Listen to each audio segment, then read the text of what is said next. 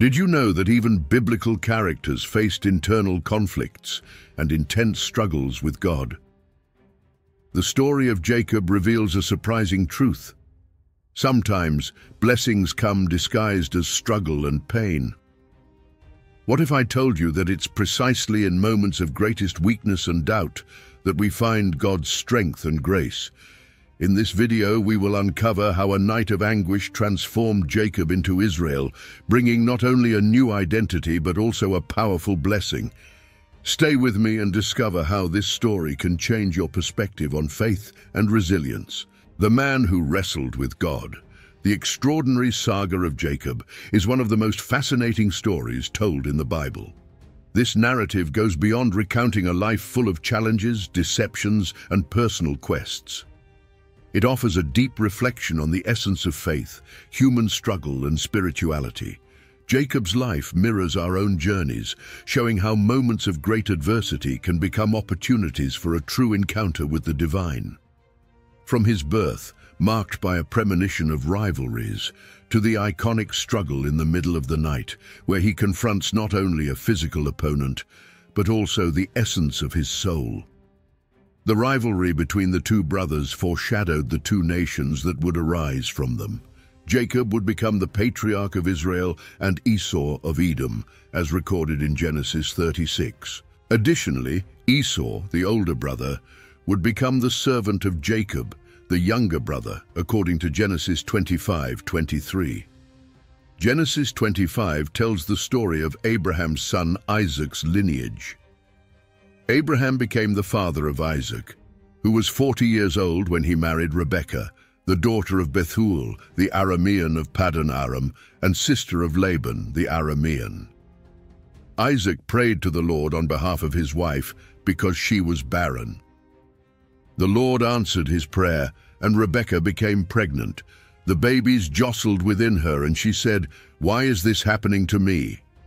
So she consulted the Lord, who answered, "Two nations are in your womb, and two peoples will separate from within you. One people will be stronger than the other, and the older will serve the younger." When the time came to give birth, there were twins in her womb. The first to come out was reddish, and his whole body was like a hairy cloak, so they named him Esau. Afterward, his brother emerged with his hand grasping Esau's heel, so he was named Jacob. Isaac was 60 years old when Rebekah gave birth to them. The boys grew up. Esau became a skillful hunter, a man of the open country, while Jacob preferred to stay at home among the tents. Jacob is first mentioned in the Bible in Genesis 25, when his mother Rebekah was pregnant with him and his twin brother Esau. She asked God why her babies were struggling within her. Isaac, who favored wild game, loved Esau, but Rebekah favored Jacob. One day, while Jacob was preparing a stew, Esau came in from the field, famished, and said to Jacob, "Let me eat some of that red stew, for I am famished." Thus Esau was also called Edom. Jacob is depicted in the Bible as a character associated with deceit and trickery, from his birth to his wrestle with God, narrated in Genesis 32:24-29. Jacob's most notorious deceit was against his twin brother Esau, in exchange for the birthright, which entitled the firstborn to a double portion of their father Isaac's inheritance. Jacob offered Esau, who was famished, a bowl of stew.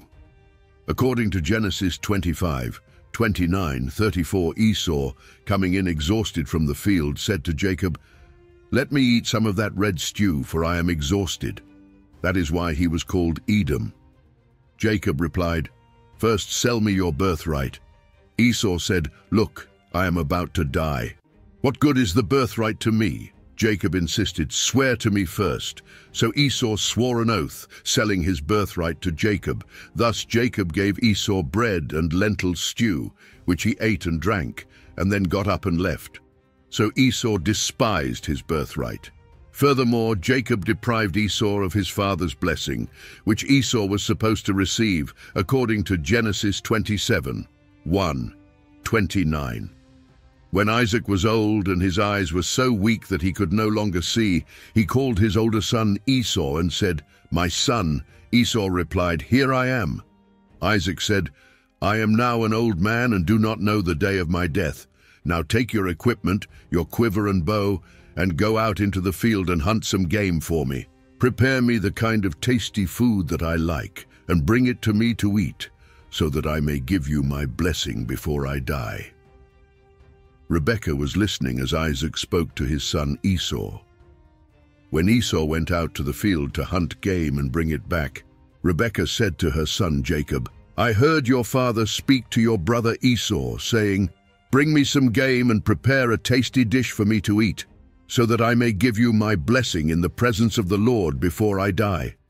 Now, my son, listen carefully and do what I tell you. Go out to the flock and bring me 2 choice young goats, so I can prepare a tasty dish for your father, just the way he likes it. Then take it to your father to eat, so that he may give you his blessing before he dies." Jacob said to his mother Rebekah, "But my brother Esau is a hairy man, while I have smooth skin. But if my father touches me, he will realize I'm trying to deceive him, and I'll bring a curse on myself instead of a blessing," he said. His mother replied, "My son, let the curse fall on me. Just do what I say. Go and get them for me." So he went, got them, and brought them to his mother, and she prepared some tasty food, just the way his father liked it. Then Rebekah took the best clothes of her older son Esau, which she had in the house, and put them on her younger son Jacob. She also covered his hands and the smooth part of his neck with the goatskins. Then she handed Jacob the tasty food and the bread she had made. Jacob went to his father and said, "My father." Isaac answered, "Yes, my son." "Who is it?" Jacob said to his father. "I am Esau, your firstborn. I have done as you told me. Please sit up and eat some of my game, so that you may give me your blessing." Isaac asked his son, "How did you find it so quickly, my son?" He replied, "The Lord your God gave me success." Then Isaac said to Jacob, "Come near so I can touch you, my son, to know whether you are really my son Esau or not." Jacob approached his father Isaac, who touched him and said, "The voice is the voice of Jacob, but the hands are the hands of Esau." He did not recognize him, for his hands were hairy like those of his brother Esau, so he proceeded to bless him. "Are you really my son Esau?" he asked. "I am," Jacob replied. Then Isaac said, "Bring me some of your game to eat, so that I may give you my blessing." Jacob brought it to him, and he ate, and he brought some wine, and he drank. Then his father Isaac said to him, "Come here, my son, and kiss me." So he went to him and kissed him. When Isaac caught the smell of his clothes, he blessed him and said, "Ah, the smell of my son is like the smell of a field that the Lord has blessed. May God give you heaven's dew and earth's richness, an abundance of grain and new wine. May nations serve you and peoples bow down to you. Be Lord over your brothers, and may the sons of your mother bow down to you. May those who curse you be cursed, and those who bless you be blessed." After Isaac finished blessing him and Jacob had scarcely left his father's presence, his brother Esau came in from hunting. He too prepared some tasty food and brought it to his father. Then he said to him, "My father, please sit up and eat some of my game, so that you may give me your blessing." His father Isaac asked him, "Who are you?" "I am your son," he answered, "your firstborn Esau." Isaac trembled violently and said, "Who was it then that hunted game and brought it to me? I ate it just before you came, and I blessed him, and indeed he will be blessed." When Esau heard his father's words, he burst out with a loud and bitter cry and said to his father, "Bless me, me too, my father." But he said, "Your brother came deceitfully and took your blessing. Give water to the sheep and go back to pasture," he said. But they replied, "We can't until all the flocks are gathered, and the stone has been rolled away from the mouth of the well. Then we will give water to the sheep." While he was still speaking with them, Rachel came with her father's sheep, for she was a shepherdess. When Jacob saw Rachel, daughter of Laban, his mother's brother, and Laban's sheep, he approached, rolled the stone from the well's mouth, and watered his uncle Laban's flock. Then Jacob kissed Rachel and began to weep aloud. He told Rachel that he was a relative of her father and a son of Rebekah, so she ran and told her father Laban. Laban said to him, "You are my bone and my flesh." Jacob stayed with him for a month. Then Laban said to Jacob, "Just because you are my relative, should you work for me for free? Tell me, what should be your salary?" Laban had 2 daughters. The name of the eldest was Leah, and the name of the youngest was Rachel. Leah's eyes were delicate, but Rachel was beautiful in shape and appearance. Jacob loved Rachel and said, "I will serve you for 7 years in exchange for the privilege of marrying Rachel, his youngest daughter." Laban replied, "It is better that I give it to you in marriage than to another man." So Jacob served Laban for 7 years to be able to marry Rachel, but those years seemed only a few days to him because of his love for her. Finally, Jacob said to Laban, "Give me my wife, for my time of service is complete, that I may take her as my wife." So Laban brought together all the people of the place and gave a feast. But when evening came, he took his daughter Leah and brought her to Jacob, and Jacob made love to her. Laban gave his servant Zilpah to his daughter Leah as her attendant. When morning came, there was Leah. So Jacob said to Laban, "What is this you have done to me? I served you for Rachel, didn't I? Why have you deceived me?" Laban replied, "It is not our custom here to give the younger daughter in marriage before the older one. Finish this daughter's bridal week, then we will give you the younger one also, in return for another 7 years of work." And Jacob did so. He finished the week with Leah, and then Laban gave him his daughter Rachel to be his wife as well. Laban gave his servant Bilhah to his daughter Rachel as her attendant. Jacob made love to Rachel also, and his love for Rachel was greater than his love for Leah, and he worked for Laban another 7 years. Despite his love for Rachel, Jacob was deceived into marrying Leah. However, Jacob persisted and eventually married the love of his life. Jacob worked for Laban for many years, and through God's protection and his own cunning, managed to acquire a good share of Laban's livestock for himself. Eventually, God told Jacob to return to his father's land. The problem was that this meant facing Esau. Would his brother's anger still burn after all these years? Knowing Jacob's story is to understand that his life was full of ups and downs. Despite God's promise to Jacob that he would not only become a great nation, but many nations, he was a fearful and anxious man. Jacob was about to encounter his brother Esau, who had sworn to kill him. At a critical moment in his life, all of Jacob's efforts and fears were about to come to fruition. Jacob fled from an enraged Laban, only to face his furious brother Esau. Fearing for his life, Jacob devised a bribe and sent a caravan of gifts across the Jabbok River with his wives and children in hopes of appeasing his brother. He was stripped of all his worldly possessions, physically exhausted, alone in the wilderness, and facing certain death. In reality, he had no control over his destiny. On the banks of the Jabbok River, he fell into a deep sleep, with his father-in-law behind him and Esau ahead, too exhausted to fight. But it was then that his true struggle began. Escaping his family history had already been difficult enough. Wrestling with God himself was an entirely different matter. That night, Jacob was visited by an angelic stranger. Genesis 32, 22, 23. That night Jacob got up and took his 2 wives, his 2 female servants, and his 11 sons, and crossed the ford of the Jabbok. After he had sent them across the stream, he sent over all his possessions. So Jacob was left alone, and a man wrestled with him till daybreak. Jacob had struggled his whole life. From the moment of his birth, he had been in conflict with Esau. Later, he clashed with Laban.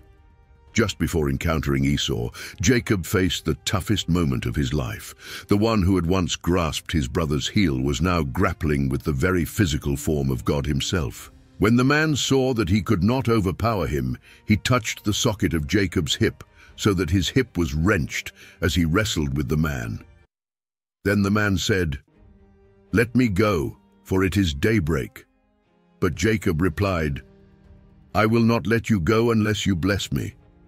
The man asked him, "What is your name?" "Jacob," he answered. Then the man said, "Your name will no longer be Jacob but Israel, because you have struggled with God and with humans and have overcome." Jacob said, "Please tell me your name." But he replied, "Why do you ask my name?" Then he blessed him there. So Jacob called the place Peniel, saying, "It is because I saw God face to face, and yet my life was spared." The sun rose above him as he passed Peniel, and he was limping because of his hip. Therefore to this day the Israelites do not eat the tendon attached to the socket of the hip, because the socket of Jacob's hip was touched near the tendon. Note that Jacob was 79 years old at this point in the narrative. It is unlikely he posed a significant physical challenge to an angel. While there is no reason to doubt a physical confrontation occurred, we should not mistake this for the main point. The text tells us Jacob's opponent could not defeat him, not that Jacob was physically dominating the man. The ease with which the man inflicts physical harm on Jacob suggests the struggle was more symbolic and spiritual. Jacob indicates any disability must be in the spiritual realm, not physical. If the wrestler cannot defeat Jacob spiritually, it is because Jacob is not willing to yield. Only when the man threatens to leave without offering assurances of God's assistance does Jacob show his willingness to negotiate critical issues. The turning point occurs when Jacob informs the stranger that he will not let him go unless these assurances are provided. This indicates Jacob's willingness to submit to God's demands on him. Jacob's perseverance is now working in his favor, as he is willing to go all the way. The blessing manifests in the form of a name change, which is significant for Jacob, as his name became synonymous with his character throughout history. A name change, therefore, denotes a change of character. Changing someone's name was a way to exert authority over that person. Jacob accepts the name change, which is equivalent to accepting a change of character. In this case, the new name is intended to represent Jacob's transformation.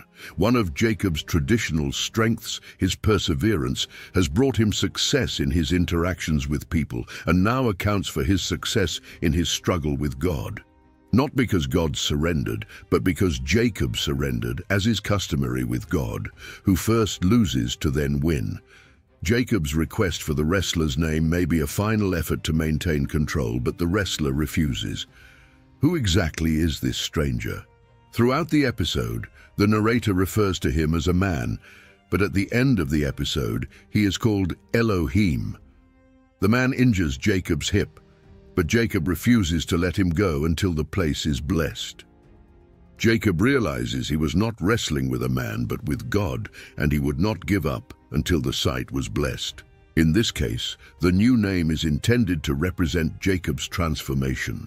One of Jacob's traditional strengths, his perseverance, has brought him success in his interactions with people and now accounts for his success in his struggle with God. Not because God surrendered, but because Jacob surrendered, as is customary with God, who first loses to then win. Jacob's request for the wrestler's name may be a final effort to maintain control, but the wrestler refuses. Who exactly is this stranger? Throughout the episode, the narrator refers to him as a man, but at the end of the episode, he is called Elohim. The man injures Jacob's hip, but Jacob refuses to let him go until the place is blessed. Jacob realizes he was not wrestling with a man but with God, and he would not give up until the site was blessed. Only God's mercy can forgive us, and only God's grace can take us to the other side of the night. Secondly, God honors perseverance, especially in our pursuit of him. When the man saw that he could not overpower him, he touched the socket of Jacob's hip, wrenching it while they wrestled.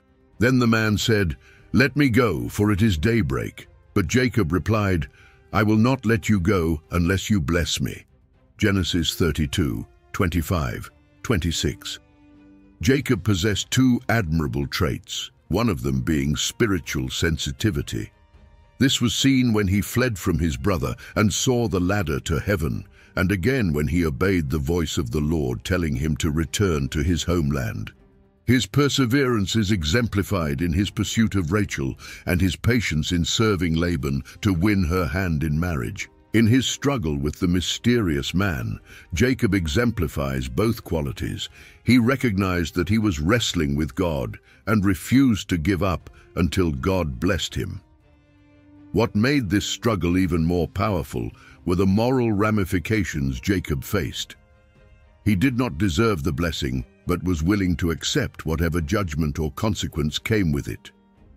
The ramifications were not insignificant. The fight left him limping, but Jacob received his blessing. Thirdly, our identity is in God. The man asked Jacob, "What is your name?" And he answered, "Jacob." Then the man said, "Your name will no longer be Jacob, but Israel, because as a prince you have struggled with God and with humans and have overcome." Genesis 32:27-28. Jacob came from an interesting family. He was a descendant of those who would multiply into many nations through the faith of his grandfather Abraham. He inherited some of his grandmother Sarah's envy and went through many challenges and conflicts. A bit of his mother's cunning humor and some of his father's loyalty. He was named Supplanter at birth and lived up to that name. Jacob was a selfish man in his early years. He was partially transformed by his love for Rachel and his loyalty to her family, but it was in his struggle with God that he reached a turning point. He was baptized as Israel, Prince of God, signifying a new identity. In the Bible, God does this countless times, giving new names and new identities. Every new believer receives the same treatment from Jesus. Therefore, if anyone is in Christ, they are a new creation. Old things have passed away. Behold, all things have become new. 2 Corinthians 5:17. As we continue reading Genesis, we see Jacob's name changing from the old to the new throughout his life. God reminds Jacob of his new name once again in Genesis 35:10. This is something that often happens to us. God calls us his beloved, a new creation in him, but we forget who we are. We must cling to our new identity. After wrestling with God, we may make mistakes and lose sight of who we are, but we can always return to what God has called us to be. God wants us to know him intimately. Jacob asked God, "Please tell me your name." And God answered, "Why do you ask my name?" And there he blessed him. Genesis 32:29. Jacob understood who God was. He knew that God was the God of his father and grandfather, but the God with whom Jacob wrestled at Jabbok became the God of his heart. Many people are aware of God, but have never had a genuine, transformative encounter with him. Understanding what God did for others is not the same as understanding what he has done for you. God is much more concerned with the state of our hearts than how well we appear to live a righteous life. Spending time with God is crucial to truly knowing him. The only way to have a deep relationship with God is through reading the Bible, prayer, and worship with our hearts and minds fully focused on him. This draws us closer to his presence. The greatest obstacle to spending time with God is sometimes ourselves, with our confused priorities. I know that starting my day by dedicating time to God's word and/or praying makes the rest of the day smoother. The events of my day may not change, but my attitude changes because God's peace is with me. Drawing near to God requires humility. The sun rose upon him as he crossed over Penuel, and he was limping because of his hip. Genesis 32:31. This physical disability was a sign of his newfound humility. For proud, self-sufficient, quick-thinking Jacob, it was a transformation. Merriam-Webster's dictionary defines humility as freedom from pride or arrogance. In today's world, humility may seem countercultural and counter to success, but in God's kingdom, we become better when we set aside our pride and trust in him. God humbled many biblical figures, including Jacob. Similar stories can be found in the conversion of Simon Peter and Saul to Paul. Paul later wrote about a thorn in the flesh to keep him from becoming conceited because of the great revelations he received. He said, "3 times I pleaded with the Lord to take it away from me, but he said to me, 'My grace is sufficient for you, for my power is made perfect in weakness.' Therefore I will boast all the more gladly about my weaknesses, so that Christ's power may rest on me. That is why, for Christ's sake, I delight in weaknesses, in insults, in hardships, in persecutions, in difficulties. For when I am weak, then I am strong." 2 Corinthians 12:7-10. No one would want to go through life with a disability or illness to remain humble, but God knows what we need. Our dependence on Him, not ourselves, is our greatest strength. The sun was rising upon Jacob as he limped. He had a new disability, but also a new identity, a new name, and a new intimacy with God. God wants to bless you. When He makes us struggle for some blessings, it's not because He's reluctant to bless us, although it may seem so initially. It's because He has more blessings for us in the struggle than when we don't struggle. Remember that God sought Jacob for this fight. God was the catalyst. When God appeared, Jacob was consumed by his own anxiety about Esau and the impending confrontation. The struggle took Jacob out of his trance of fear and forced him to focus on God. I doubt Jacob wanted or even thought he needed that forced focus initially. I wouldn't be surprised if Jacob had prayed at first, "God, could you get rid of this guy? This is exactly what I don't need right now." But what he discovered was that the struggle was a channel for God's blessing upon him. The same can be said for us. Keep fighting. What do you really need from God right now? Don't let God go until He blesses you. In your distress, fear, and uncertainty, God will meet you, no matter what. He may not meet you in the way you expect or desire. Your greatest ally may seem your opponent at first, prompting you to wrestle with him. If so, remember Jacob. There are countless benefits to struggling. You may not need soothing words of comfort, alone time with your thoughts, sleep, or maybe even a healthy hip. What you need is God's favor. When God invites you to wrestle with Him in prayer, it's an invitation to receive His blessing. Stand firm with Him and don't give up. Don't let Him go until He blesses you. He loves to bless tenacious faith, and you will be transformed as a result. Today, like Jacob, we can enter into a relationship with Christ by confessing our sins and declaring God as our Savior and Redeemer. God can give us a new life as His children. By admitting our frailty before Him, we can enter into an eternal relationship with Him, filled with His blessings and good promises for our lives. Through his new name, Israel, Jacob was able to experience a new identity. Similarly, when we encounter Christ, we undergo a transformation. Everything changes: our lives, our thoughts, our actions, and so on. We can also learn from Jacob's story that people in the Bible wrestled with God in ways that were not just physical. There is nothing wrong with having questions and wanting to know more about the Bible. Christian faith is not blind, but is based on how God has provided for us in the past. We can wrestle with Him and still come out with a new identity and blessings through the struggle. Remember what God did when He wrestled with Jacob. Jacob spent the night anticipating Esau's arrival. He was terrified and desperate, but emerged from the night with God's blessing and renewed faith. All our struggles based on faith with God lead to peace. When we need God's comfort, sometimes He sends it in unexpected and even unwanted packages. If necessary, God will make us limp to strengthen our faith. God even inflicted a debilitating injury on Jacob, making him even more vulnerable to Esau, forcing Jacob's faith to rely more fully on God than on himself. If necessary, God will weaken us to strengthen our faith. Ultimately, Jacob's identity was transformed as a result of his struggle with God.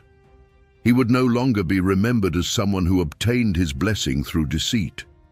He received God's blessing this time because he prevailed with God through faith.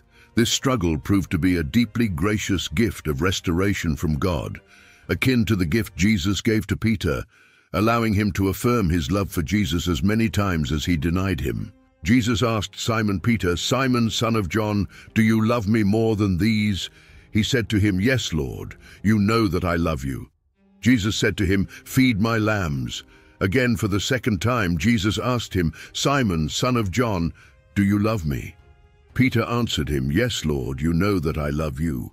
Jesus said to him, "Tend my sheep." For the third time, Jesus asked him, "Simon, son of John, do you love me?" Peter was grieved because he asked him the third time, "Do you love me?" And he said to him, "Lord, you know everything. You know that I love you." Jesus said to him, "Feed my sheep."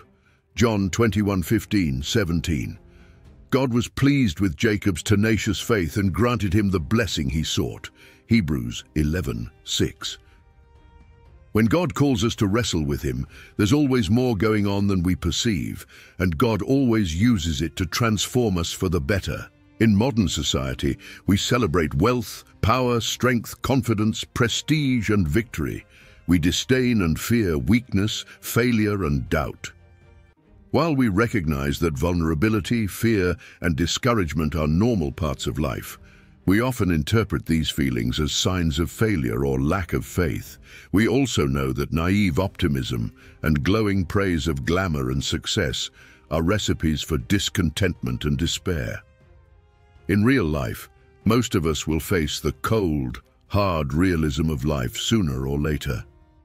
Jacob's story brings us back to reality. One of the most widely read Christian authors, Frederick Buechner, describes Jacob's divine encounter at the Jabbok River as the magnificent defeat of the human soul at the hands of God. We can easily recognize our own wrestling elements in Jacob's story: fears, darkness, loneliness, vulnerabilities, feelings of helplessness, exhaustion, and relentless pain. Even the Apostle Paul felt discouragement and fear. For even when we came into Macedonia, our bodies had no rest, but we were afflicted at every turn, fighting without and fear within. 2 Corinthians 7:5. In reality, God does not want to abandon us in our trials, fears, and battles in life. In life's conflicts, we learn that God provides a corresponding divine gift that we can only receive through Him. The power of conversion and transformation, as well as the gift not only of surrender but also of freedom, perseverance, faith, and courage. Finally, Jacob does what we all must do. He confronts his failures, weaknesses, sins, and all that is hurting him, and he confronts God. Jacob wrestled with God all night long. Only after he reconciled with God and stopped fighting, acknowledging that he could not go on without him, did he receive God's blessing, Genesis 32:29.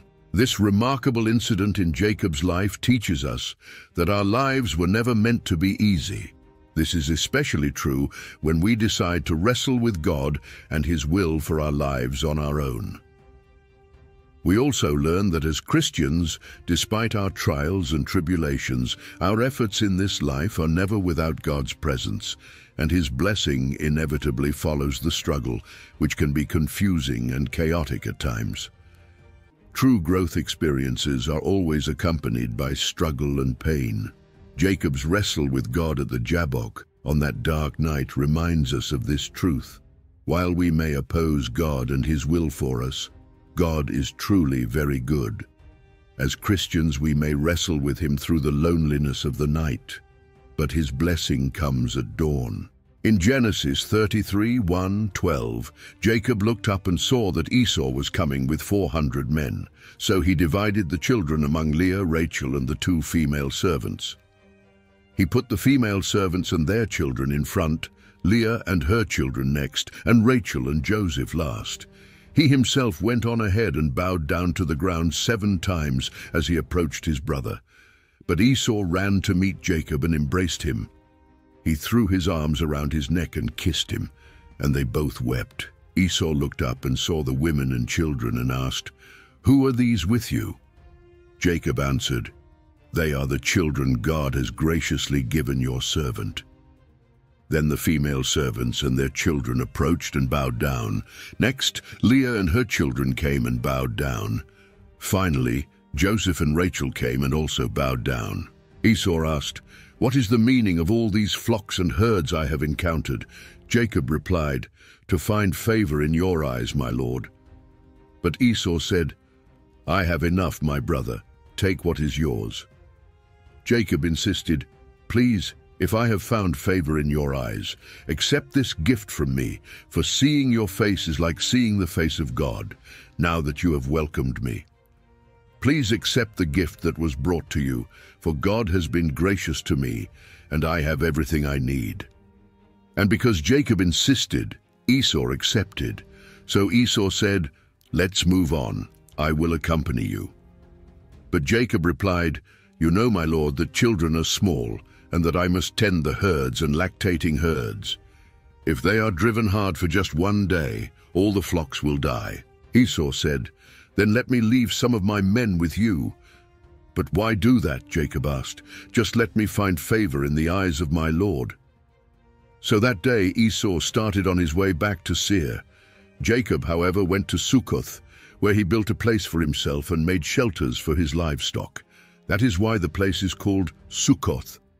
When Jacob came from Paddan Aram, he arrived safely at the city of Shechem in Canaan and camped within sight of the city. For 100 pieces of silver, he bought from the sons of Hamor, the father of Shechem, the plot of ground where he pitched his tent. There he set up an altar and called it El Elohe Israel.